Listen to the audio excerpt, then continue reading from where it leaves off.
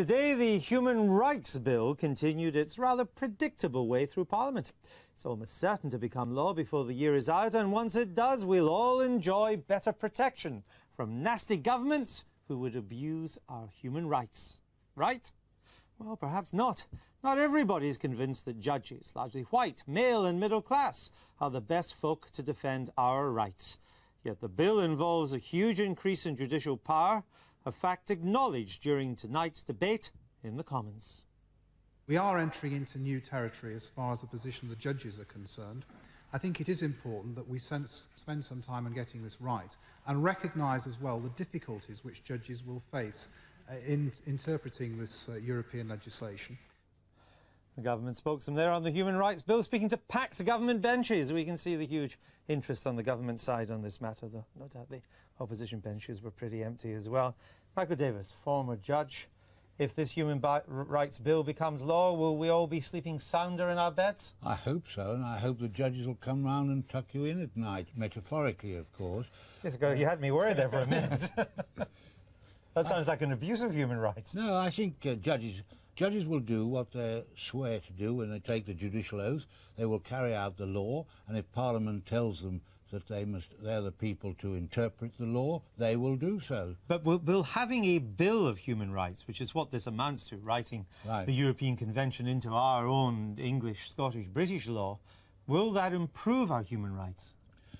It'll improve one thing, that we'll be able to get our justice quicker in England and Scotland and Wales, and no doubt in Northern Ireland as well. Whether it will improve it is a matter we shall have to see how it comes out in the wash. We hope it will. Speaking for myself, I declare this, that I'm rather a non-interventionist. I believe in saying that anything that is not unlawful, you should be free to do. And if it's unlawful, then you should be stopped in one way or another, either by civil or criminal proceedings. This is an attempt at positive law. It may be good, but whether it will be, we shall have to see how it turns out. Adam Tomkins, quicker, Michael was saying, because we now won't have to go to Strasbourg, but will it be more effective? Is writing human rights into law the best way of protecting our rights? No, I don't think it is. I think ideally we would not try and rely on an outdated Bill of Rights, and I have to say an outdated Bill of Rights being enforced by a largely outdated judiciary to protect our civil liberties. Liberty is ill in Britain. We have the right to vote, of course. We have, you know, in comparison with lots of countries around the world, we're very well off, of course. But we have a lot of legislation on our statute books which has been put there over the course of the last 20 years or so, which, in my view, erodes our liberties too much. And you don't think this bill would help that? This Bill of Rights will, on the contrary, it will make it harder to change. Lord Garnier, you're a QC. Will this piece of legislation be good for our human rights? Rather, as Sir Michael said, it's too early to say. It's certainly not going to do any harm. Whether it'll do any good is another matter. Traditionally, this country has had a remedy and duty-based system of law and not a rights-based system of law. It's going to be interesting to see how it develops, how the courts develop it, and how Parliament reacts to the courts developing it. All right. The fact that the Tories didn't do it in their 18 years in power would suggest that they're pretty lukewarm, sniffy about the project? There's a full range of opinion within the Conservative Party over this, but the opposition... You mean you're divided on this too? No, we've taken an intelligent... With Europe in it. We've taken an intelligent interest in the subject, which I think is to be commended. No, there are obviously... It was your benches who were empty there. It's not that intelligent and interest. But Fiona, if we're going to have a Bill of Rights in this country, for which there's a lot of people think we should, why are we incorporating a Bill of Rights which, as Adam says, is rather out of date, drawn up in the 50s? Why don't we go for a full-blown British Bill of Rights that reflects cool Britannia? To use a I don't think phrase that your government is in any way relevant to rights. No, but you know what I mean. A Bill of Rights that reflects Britain in 1998. Because we have no tradition of debating the concept of rights here. The last Bill of Rights in this country gave, I think, 5 rights to the people of the country and 8 rights to parliamentarians. We don't have a concept that human beings, ordinary people, have rights. But we do need some mechanism which affirms a clear framework of rights, particularly while government is giving power to other bodies if you're going to devolve What you mean, power, like the Scottish Parliament, like the Scottish Parliament Belfast and exactly. Cardiff. If you are going to devolve power, it seems to me that there needs to be a clear framework of rights. So what we've said is that we will use this, which is theoretically the rights that people in Britain have had, but as the judge has pointed out, in practice is often a right which people cannot get for years and years and years, as a starting point. With Edward, since Fiona interrupted you, you can interrupt Fiona. 1-1 score draw. The judge is keeping the score. Fiona says that this convention provides rights for people, but of course the convention, if you look at it, provides as many exceptions to the rights as it does rights themselves. So what the government is introducing into British domestic law is merely a convention of exceptions rather than a convention of rights. And I want to come on to that in a minute, but I want Michael to bring you in. Do you accept what Fiona's saying there, that that in Britain we've not been too positive about rights? I mean, when you sat on the bench, didn't you have individual rights uppermost in your mind? Not individual rights in the sense we're talking about it. I looked at the facts of the case and either gave a judgment or summed it up, applying the law as it stood. And sometimes hard cases make bad law, but I didn't regard myself as carrying some sort of standard. I tried to do my job, and it was for the public and the Court of Appeal to say whether I did, and the litigants. But a very good point has been made. I think you made it, Andrew, and it's worth just developing for a moment. The Human Rights Bill, our Human Rights Bill, I don't know whether all viewers realise this, reproduces exactly the important Articles 8 and 10 of the European Convention. Now that is decades and decades old. It came into existence because European countries in those days, after the last war, wanted to lay down a code, if you like, which would prevent the sort of horrors that occurred. And we signed up to that now, then, so we have adopted, there's no turning back, we've got it already. The only thing that has been delayed is incorporating it into our law, and the Human Rights Bill does it. We can't get out of it now, even if we wanted to, so it's there. Adam, you were saying that some of this is outdated, but aren't certain rights? They've been around for a long while. I mean, they've been around since the French Revolution or before, or since Thomas Paine. New Zealand, Canada have very strong legislation on human rights. Aren't we just catching up? And stronger in many ways than the European Convention on Human Rights. I mean, New Zealand and Canada have had the opportunity in the last 10 years or so of introducing, 15 years or so of introducing their own bills of rights, having learnt from that European experience. We're introducing a bill of rights which isn't our own, not learning from that European experience. Let me just give you an example. Yeah, where would their rights be tougher than the ones that we're about to incorporate? Speech, for example.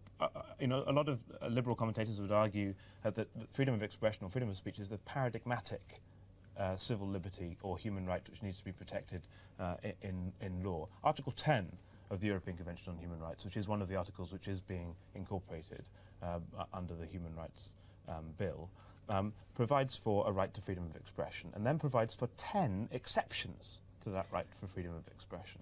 So that the government, so that the effect of the Bill of Rights will be that the government has the constitutional power for the first time in English law to restrict our right to freedom of speech if it's in accordance with law, whatever that means, if it's necessary in a democratic society, if it's proportionate, whatever that means, and if it's for a certain prescribed aim.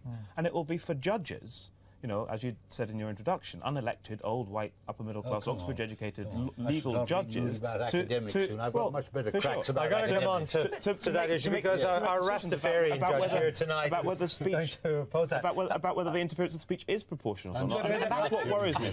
I just have been Fiona. Fiona, I wanted to pick up from the point that Adam was making here. I mean, since my mother taught me to do my homework, I looked through the European Convention of Human Rights, which is my little blue book that I have here tonight.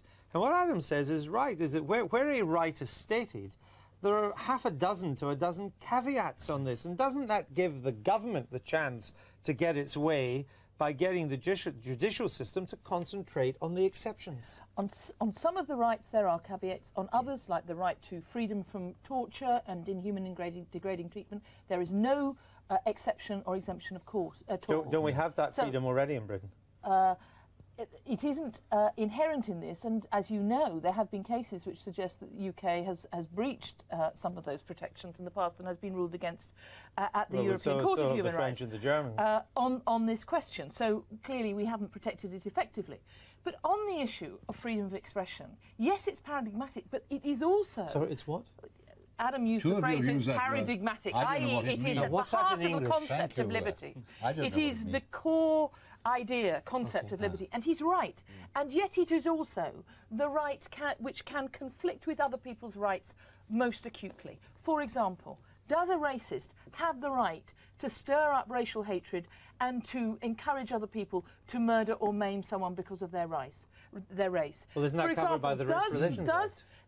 But what this is saying is that there is the right to free speech, but that there are circumstances, like the Race Relations Act, in which a government can legitimately restrict it. So that, for example, I shouldn't have the right to maliciously libel people. These are the kind of exceptions that he's talking about. So it's not frilly exceptions. It's not, you know, the government has a free pass. It seems to me that where we need to go to from here, and I think you're right that this isn't adequate, but where we need to go to from here is actually to examine those points at which rights do conflict, to get a debate in Britain about how we could create a sufficient and excellent Bill of Rights. We need a first step. We don't need Parliament to have a debate. It is already against the law to be racially abusive. There's a statute which says so, and if you are racially abusive, and to stir up racial hatred, whatever, you can be fined or sent to prison. And if you torture somebody, there's the criminal law. Of course.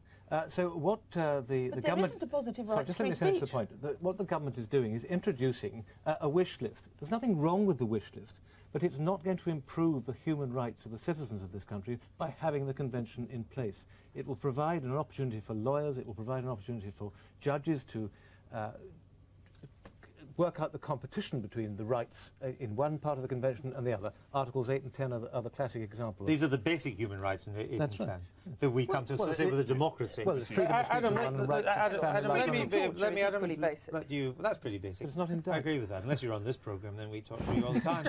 Adam, surely some of the biggest advances that we've regarded in rights, you take female emancipation, didn't come about because of human rights legislation. They came about because people protested on the streets and won the argument. Of course they did. I mean, you can't rely on a Bill of Rights and you can't rely on the judiciary to achieve progress in politics, which is what we're talking about now. I mean, women didn't get the vote because judges said that they should. On the contrary, judges throughout the late 19th and early 20th century interpreted the relevant legislation so as specifically to exclude women from the ability. So it was a right not to have the vote. Well, that's how it was interpreted by Parliament members. Could have introduced votes for women at any time. Judges could. And eventually Parliament did. That's the whole point.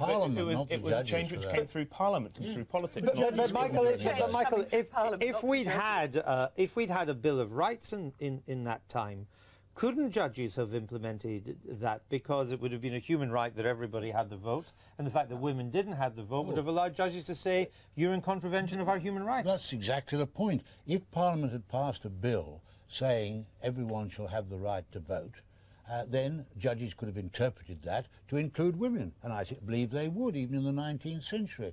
But that's the whole point. It's for Parliament to lay down what they intend. Parliament is supreme, the supreme lawmaker above judges, and if there's judge-made law that changes it, Parliament can change it back, and they not infrequently do.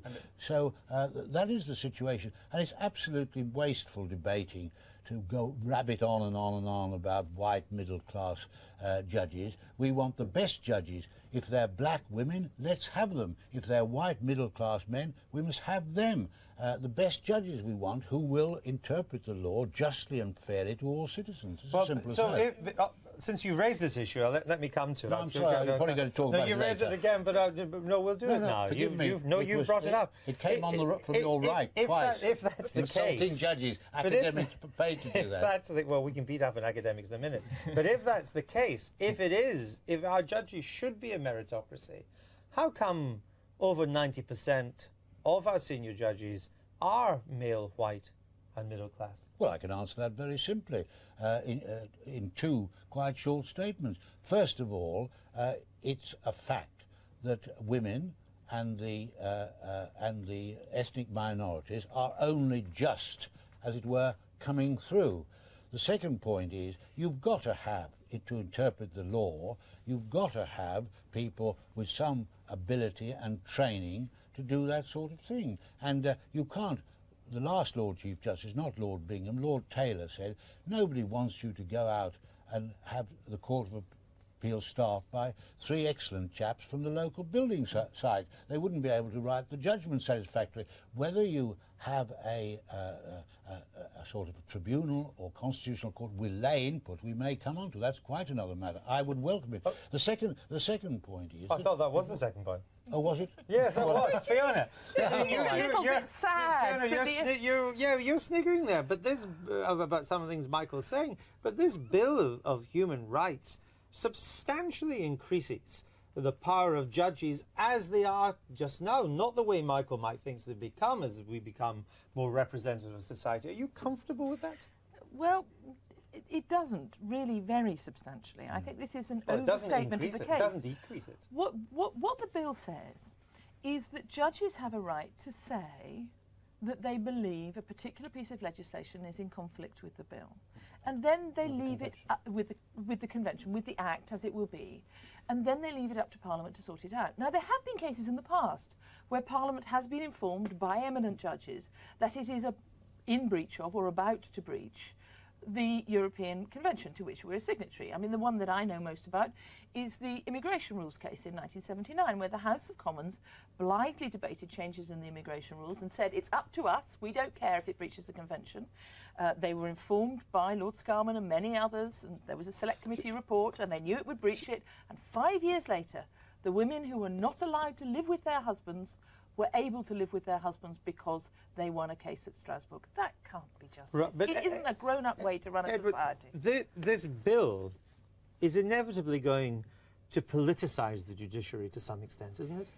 That, I think, will be the consequence. Whether that's the intended consequence is another matter. What we're going to get is these declarations of incompatibility being made over areas which are of great political and social controversy. It will mean that the judges will be criticised by members of Parliament and editors of newspapers who will say, Judge Bloggs is completely wrong. He's completely misinterpreted public opinion on this, and in any event, it's for the House of Commons to interpret a public opinion. So there always should be a creative tension between those two limbs of the Constitution, the judiciary and Parliament. That's fine. But what I fear is we will get a destructive tension between the judges and the House of Commons. And the House of Commons is not always a very civilised arguer of its case. The judges, of course, by the virtue of their office, have to be. And there will be... So you see a conflict, there will become an inequality of reason, and there will be arguments which will lead to a diminution in the respect that people have for our Constitution. Adam, are you as sanguine as Fiona that the current judiciary can handle this increase in power that they're about to get? No, I think that I mean, these nice points about constitutional balance and separation of powers are all very well, but I think there's something missing from what we've been saying, and that's a rather unfashionable concept in many quarters these days, the old concept of democracy. And what worries me about the Bill of Rights is the kinds of, I would agree with Edward on this point, political issues. That seems to me the key to it, really. The kinds of political issues that judges are going to be responsible for making decisions on now, which hitherto they've not had the last word on, like the classic example, which has caused political chaos and conflict and pain in Poland, Germany, Ireland, the United States of America, all of which have been inflicted with bad bills of rights. Abortion. Article 2 of the European Convention, which is, again, one of the articles which is going to be incorporated under this Act, says that everybody has the right to life. It doesn't say what everybody means. It doesn't say whether the word everybody extends to fetuses. And it seems to me that the problem is, why should it be judges, whatever class they come from, whether they're the best chaps in the building society or whoever, why should it be judges who have the last word on the legality or constitutionality of abortion? Because Parliament is going to give them certain jobs to do. It's Parliament's giving it to them, and they can... And I wish it weren't. That's the point. Michael, Parliament would keep this power for itself. Michael, how do you feel about the consequence of this thing that Parliament's about to do, which is that judges in this country, certainly compared to the United States, have been pretty anonymous people. You could now be thrown into the spotlight by your decisions. Well, if Parliament chooses to throw us into the spotlight, we'll have to face it. Judges have to do what Parliament lays down as the law, and they must interpret and apply it. I mean, take something that's not strictly germane, the death penalty. Now, I personally am not in favour of the death penalty, but if I were a judge and the death penalty were enforced, I wouldn't say, oh dear me, I can't possibly try that case, I might have to sentence the man to death. I should resign if I'm not prepared to do my job. And so I wouldn't be uncomfortable doing the sort of cases that may arise in this particular instance. And the other point is that Parliament, it was said, well, Parliament ought to decide this. On any bill, any act, and I'm sure Edward and Fiona will confirm this, Parliament cannot possibly legislate for every single set of circumstances which arise. So somebody's got to interpret it. Who's going to do that? But coming to the interpretation, which the judges are now going to be asking to do more. We haven't asked for it. I understand that. But Fiona, in many other countries, America, France, Germany, probably I think New Zealand and Canada and Australia as well, certain human rights are encapsulated in the constitution of that country, and when a government or a parliament crosses the boundary on these human rights, the judges have the right to say, sorry, that's against the constitution, against our basic law, you cannot do that. Strike it down. And now you're not giving the judges that right. Why not? We're absolutely not, because actually this is one area in which Edward and I agree, which is that the separation of powers helps to work it. It is the job of Parliament to work out the laws, and it is the job of judges to see where those laws, to interpret them in practice. Now, I'm afraid that the spectre of, for example, the right to life provision in Article 2, leading to judges striking down our abortion laws, is unfounded, not only because they don't have the right to strike it down, but also because the case law in Europe makes quite clear that that is not the way that the Convention has been interpreted.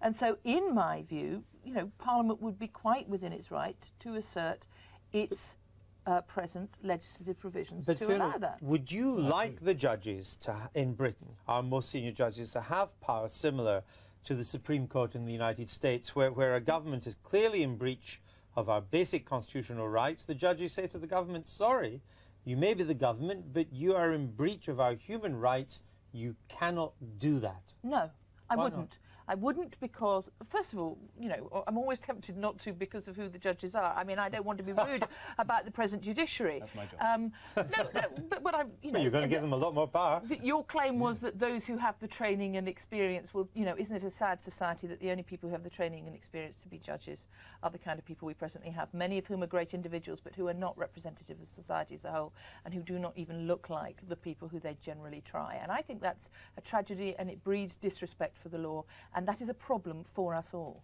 But it is the job of us elected members to... If I may say so. Deeply facile, why is that? Because judges are not there as representatives. They are disinterested. They are non-political animals. They are there to interpret the law that Parliament hands across to them. But Dan, we're all a product of our background and upbringing and education. We're not. No one's completely disinterested. Well, they may have private views, but they don't allow them to interfere with the judicial function that they perform. But sorry, Adam. All of this may well be true if you're deciding a technical issue of the law of chancery or something, but we're not talking about that kind of decision making under a Bill of Rights. We're talking about what we earlier on agreed was political decision. The question, for example, of if abortion is a Duff issue, then some issue to do with privacy and whether the press. I can't remember whether the Press Complaints Commission comes within Article 8 or whatever. But the government managed to strike that out. Well, they've been trying to, yeah. From Fleet Street. But these big political questions are going to be decided by a fantastically unrepresentative part of our society. I don't believe they are going to decide it. Several of us have said about 3 times that the judge's job is to interpret the law and apply it. I don't personally think judges should have the American Supreme Court power. You don't? That's a matter of striking down. They should advise, if you like, inverted commas, make a decision. The government will review the situation. They'll either fall in with the decision and apply it, or if they're satisfied they have a mandate to take a different course, they will alter the law. That's the really innovative thing about the way we framed this law. It's unique internationally that we have actually done it like that and not given the judges the right to strike it down. But Edward, as a Conservative, presumably with a certain scepticism about the power of the state, if the judges haven't got the right or the power to say to government, you have overridden some basic human rights with this legislation, who do we, the people, depend on? Because if there's an elective dictatorship, as a Conservative once called it in Parliament. Well, we may be sat, there was in fact a retired law lord who described the present government in precisely those terms in the debates in the House of Lords on the Human Rights Bill. This is previous Conservatives have also described Conservative governments in that way. So who do we depend on? Well, we depend on a number of people, and that's why we have the separation of powers. We depend upon the judges dispassionately to interpret the law and to deliver justice accordingly. We depend upon Parliament to make laws which are in line with the consent of the people, and we depend upon the executive to hold itself in account to Parliament on behalf of the people. There are three wings there, three limbs there, and each must work in concert with the other. But what I fear is that the system has failed. It has not failed. It's simply that the new government wants to do something new, and so it thinks it will improve people's position. Well, that's what new governments do. If you can cast your mind back to '79, they're perfectly. Some new things. That was why you seemed to get elected. They were perfectly entitled to do that. But you just ran out of new things to do, Edward. Adam, let me ask you this: if we cannot depend on Parliament, if we're not prepared to give power to the judges because we have reservations about our judges in some ways, giving them that power, what about something like a Human Rights Commission? Well, ultimately, I think we have to rely on ourselves to protect our rights. I think if something is going on that we don't like, we have to get on the street and shout about it, because that's how things have changed. But what about a commission that sort of represented, that had some lay people on it, fine, as well as legal minds? Yeah, let's do it. Let's get some people from the House of Lords, let's get some people from the House of Commons and have some kind of a joint parliamentary commission on rights. I mean, I think that I wouldn't have any problem with that. I was thinking that maybe you could get on the Human Rights Commission. Thank you very much. But how are you going to deal with the manifold thousands of individual cases that arise and interpreting? You can't have a body of 10 or 20 people doing that. It's impractical. No, you can't have a body which is of that nature which enforces a Bill of Rights, but you could certainly have pre-legislative scrutiny within Parliament with a specific aim I'm of talking looking about the cases of looking interpretation that arise. What about it has had pre-legislative scrutiny in the past, as in the case when I described, absolutely ignored it. We have to create a duty for it to... But Fiona, what about, because as I understand it, the government hasn't quite ruled this out. What is your own personal view? What about a Human Rights Commission in Britain? Well, the government has talked about a joint committee of both houses of Parliament, and I think that's actually quite a bright place to go next. First, because I think it would be very helpful to have members of the House of Lords on it, many of whom have experience in this field. Why was it left out of the I thought they were going to get places in a lottery. They suggested Well, no, I'm merely talking about people who have long experience in the law, who I think would be able to contribute in this way. What about some ordinary folk on this commission? Absolutely. I think that we should be moving. We should be moving to a situation where we do have, where we have a Human Rights Commission. But at the moment, we have a number of commission-type bodies, which are charged with bits of this, like the Commission for Racial Equality and so on. We've got to sort out how we work these all together. So we need something which brings them together. Fiona, thank you. You had the last word here. That's it for tonight. Thanks to my guests, Lord Garnier, Adam Tomkins. He and myself have just had a job application. Michael Davies and Fiona McTaggart. There's no midnight hour tomorrow night. Shame. But Janice Street Porter will be here on Monday asking if politicians understand the youth vote of today. And I'll be back next Wednesday night. Thanks for joining us. Good night.